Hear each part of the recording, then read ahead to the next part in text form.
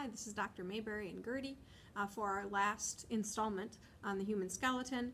So we're talking about the last three skull bones that we haven't yet covered, and that includes the vomer, the inferior nasal concha, and then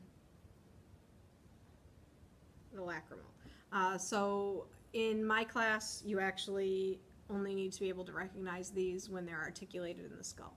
So the vomer, okay, is this skinny bone. It actually is this bone right in here inside the nasal aperture, and you can see it from here, right there. So that's the vomer. So you do need to be able to recognize that in an articulated skull. The inferior nasal concha, you also need to be able to recognize. So again, look within the nose. This is a plastic replica.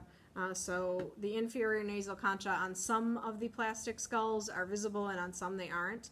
But here we have a real skull, so you can still see the vomer, but these are the inferior nasal concha in there. So there are actually middle and superior nasal concha that are associated with the ethmoid.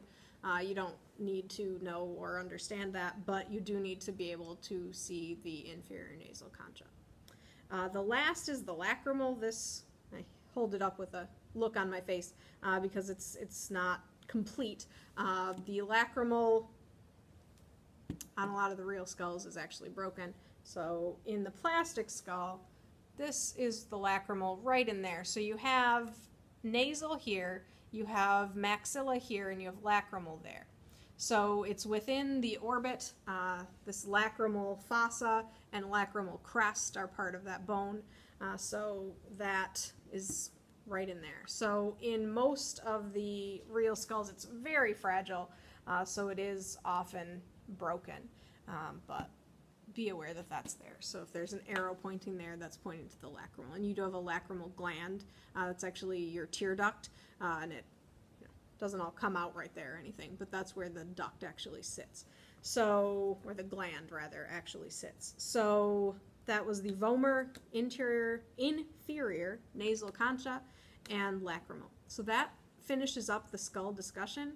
So you should be filling out your landmark sheets or landmark lists, and you really need to be labeling these in those pictures on your actual bone drawing documents.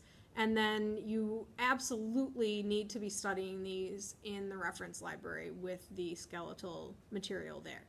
Your quiz is going to cover all of this, so you don't need to be able to decide everything in the skull. Most of the questions are going to be on an articulated skull, but they can show up from this angle, this angle, this angle.